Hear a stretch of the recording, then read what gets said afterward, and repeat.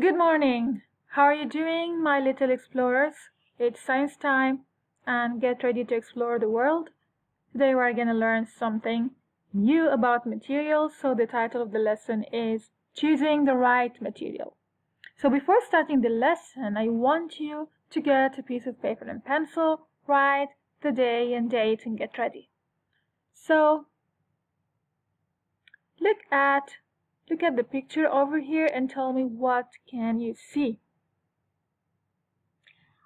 I see rubber, cotton, leather, wool, and fabric.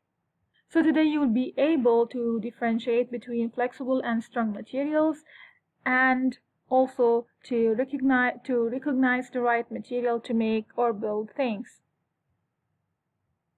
Here's a link, and I want you to watch the video before starting.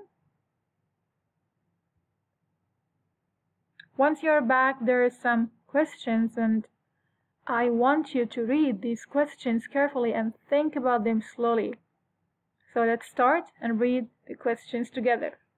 What if your bed is made of rubber? Think what will happen when you sleep on it. What if your English book is made out of metal? Will it be easy for you to carry or write on its pages? I think we need to choose the right materials. For example, my book is made out of paper, so I can carry it and write on it.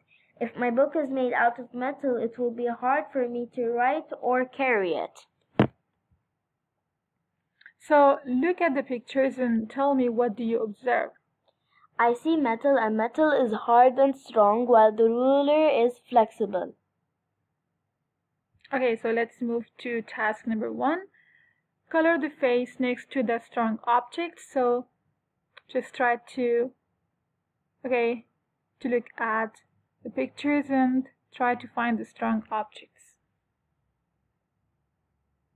Task number 2, there are some words in the box, and what I want you to do is to read carefully and then try to find the missing word. Task number 3, write the right materials to make the following objects. You have 2 objects here. Finally, please don't forget to picture your answers and post them in your portfolio on Class Dojo. And have a nice day.